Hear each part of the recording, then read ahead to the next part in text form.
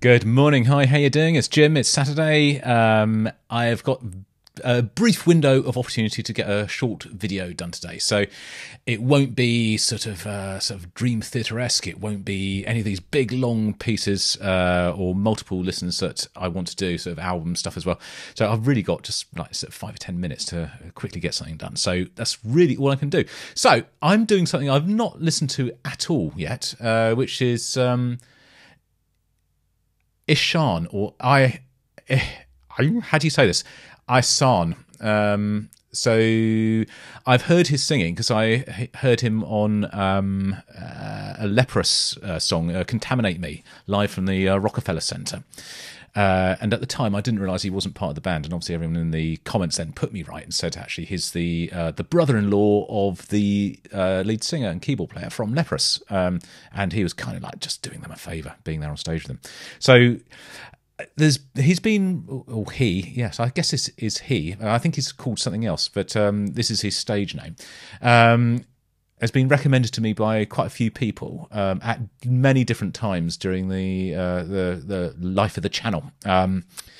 And I know that he has had a band called Emperor, which is held in high esteem, highly regarded in the sort of the black metal community, and is quite important to what the genre, I guess. So I know from how he sang on that Leprous song how his singing is. So, oh, by the way, hi.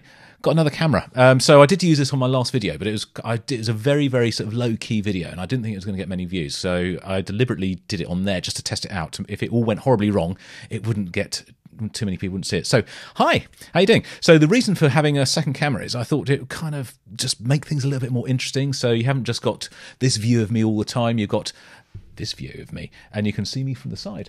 How you doing? So it just makes it a little bit more interesting, give a bit more of a interesting experience for you guys for watching.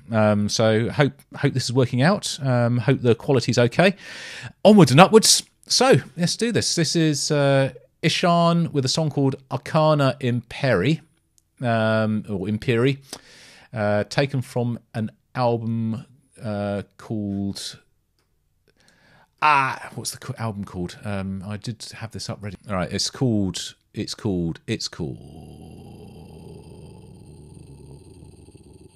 That's my death metal growl.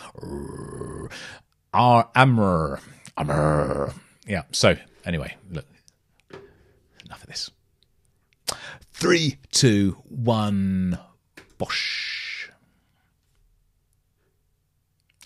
Quiet start.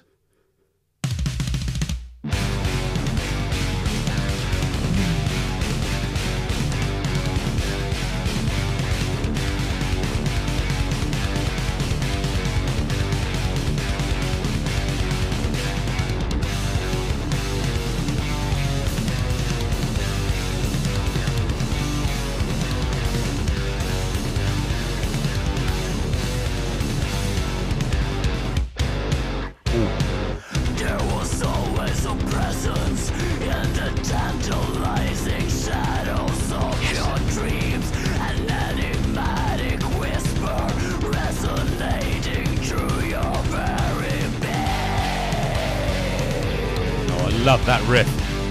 Bam, bam, bam, bam, bam, bam. And now you have come too far.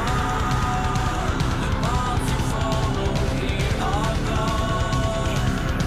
This is the black, this is the night, this is your dawn.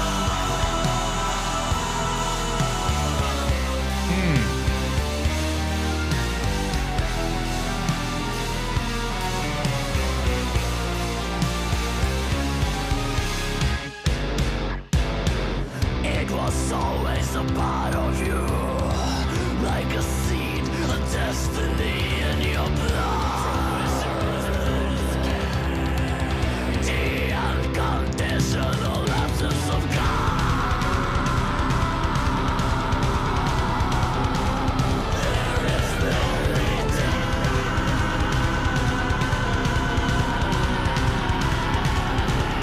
It's too late. I like his clean vocal as well.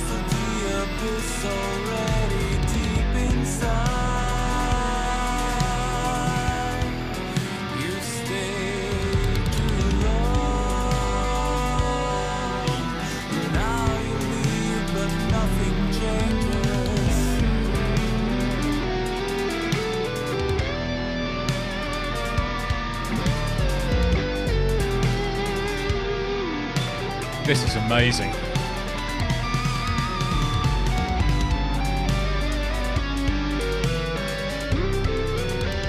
It is far too late. Dreams will bleed into your waking hours, and now you'll be lost to something that is yours and yours alone.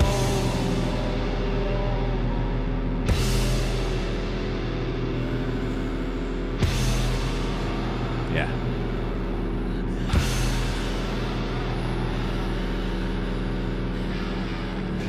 Very, very dark imagery you use in this.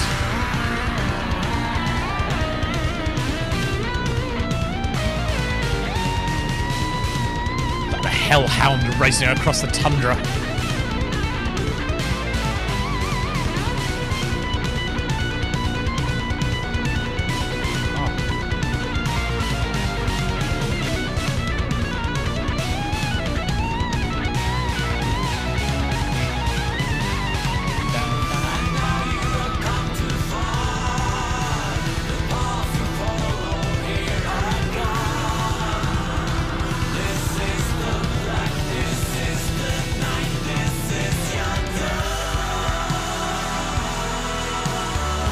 Oh, I love it.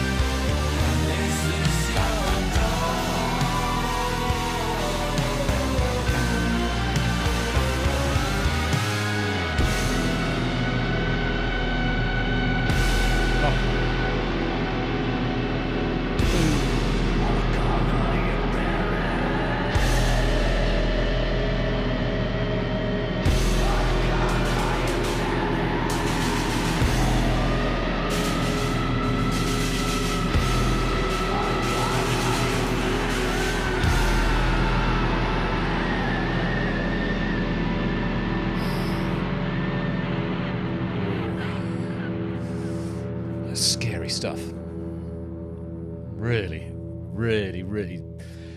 Oh, so it feels quite demonic in a sort of way. It's very, very dark. Amazing musicianship. Absolutely incredible. So I don't know if there's a band related with this or whether he's done everything himself, but that is just superb. Absolutely amazing how that's played. I love the riffs in that. Though, bam, bam, bam, bam, bam, bam, bam, bam, and then sort of like some really discordant jum, jum, jum, jum, and then he comes in.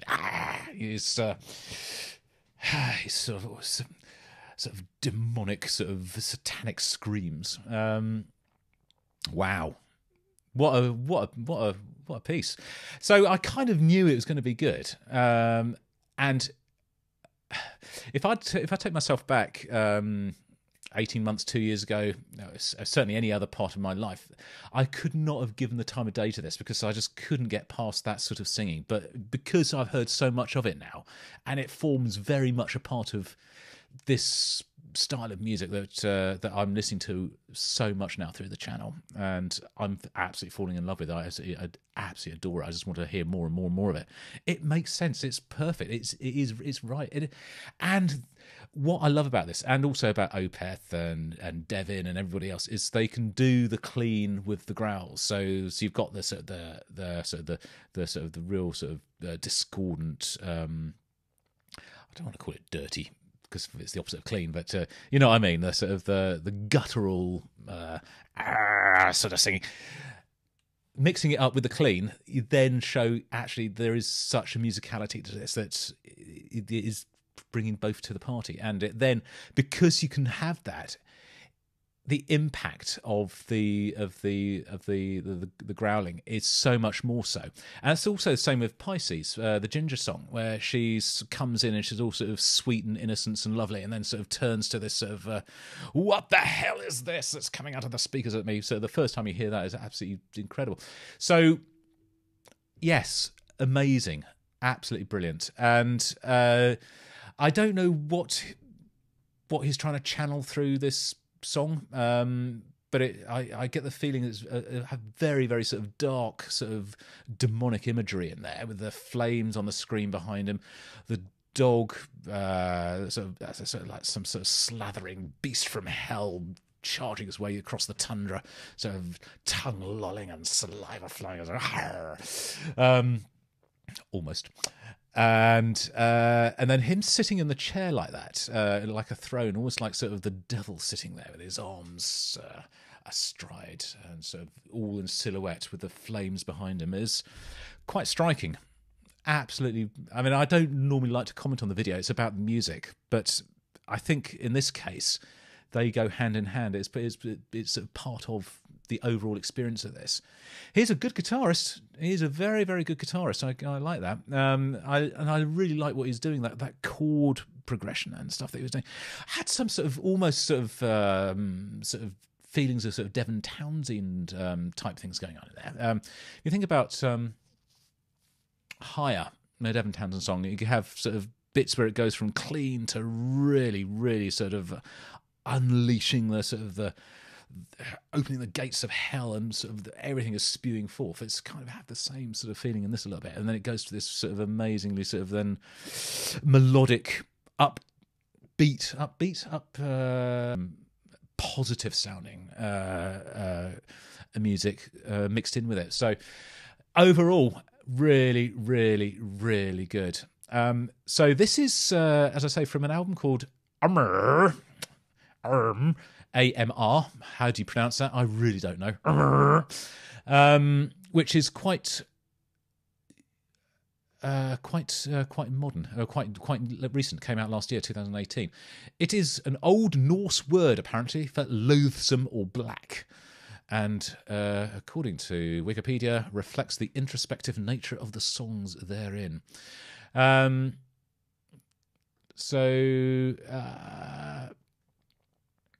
There's a lot there to go at from his previous stuff. So solo albums, starting out in 2006, there's several there. So we've got 1, 2, 3, 4, 5, 6, so 7 solo albums to listen to before we've even started on Emperor.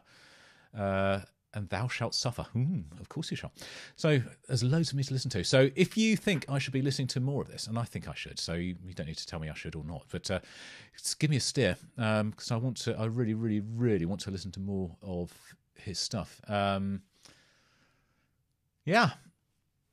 I guess not for everybody. It's not everybody's cup of tea, and I certainly know that not every video I do on here is for everybody's cup of tea. So that's fine, you know. Hey, keep forgetting about you down there. How you doing? Right, I'm going to leave it there because I'm running out of time. I've got stuff to do, baby to feed soon, and, that's it.